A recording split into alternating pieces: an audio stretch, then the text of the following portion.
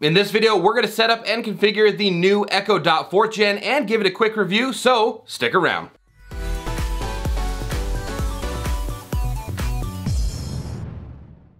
What is going on, everybody? Welcome back to another video. It's going to be a fairly quick one today. If you are familiar with this channel, you know that I have a ton of smart home stuff, and today we're just going to be adding to that with the Amazon Echo Dot 4th generation. Now, this video is perfect for those that are just trying to add a new smart home device to their Alexa lineup, or if you are just getting started, this video will work perfect for you as well.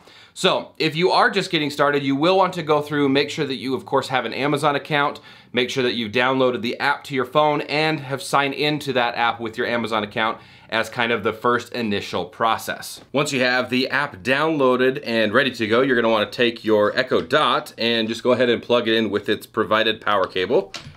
And we're gonna give that a little bit of time for it to boot up here. And you'll know it's plugged in, the blue light ring will light up at the bottom, and then it will go into an orange, which will indicate into the setup mode. So once we've done that, we're just gonna go to our Amazon Alexa app, and we're gonna open up the app and wait for a prompt on the phone for when the new Echo Dot is in setup mode. So we'll just go ahead and wait for that to kick off here in just a moment.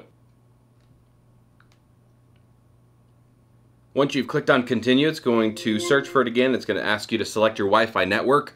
You're going to want to connect it to the Wi-Fi network that is closest or the best signal where this device is going to sit. So this is going to probably sit in my master bedroom, and I have a different network over on that side of the house in order to do it. So what we're going to do is we're actually going to connect it to this one at the very top where it says Escape Nigerian Prince. That's going to be the network that's going to be the best signal for this Echo Dot. So we're going to tap on that, connecting your Echo Dot to Wi-Fi. Make sure your device is nearby, plugged in, and in pairing mode.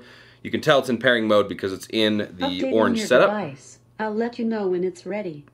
It says your Echo Dot is now connected. If you have done this before, it's most likely going to save the passwords for the networks that you've used for your various devices. If you have not, it's gonna ask you to type in your Wi-Fi password in order to connect it to that Wi-Fi. So now that it's connected, we're gonna go ahead and hit continue.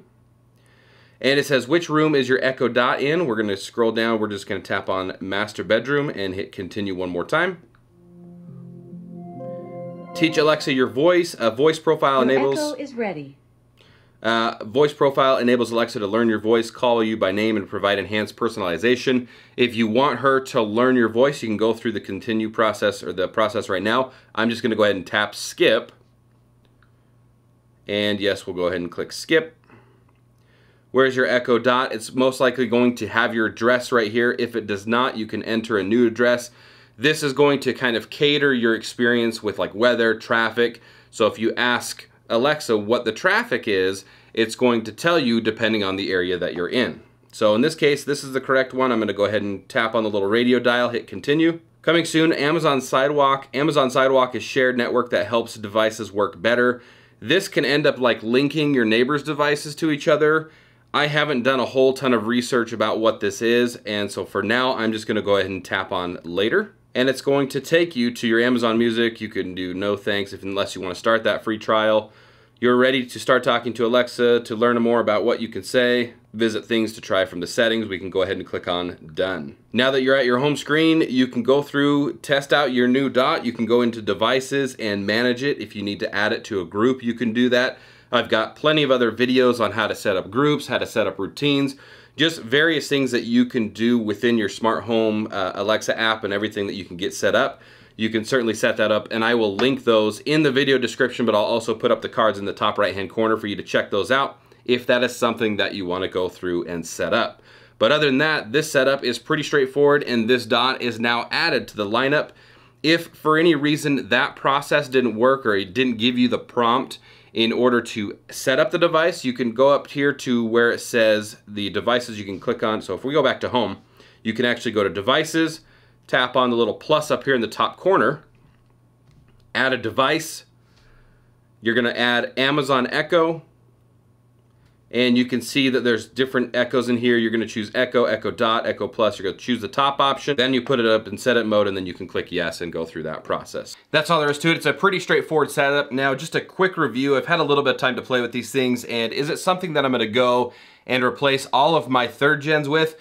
Probably not, and ultimately that's just because there isn't any like update to these things as far as like features and functionality goes.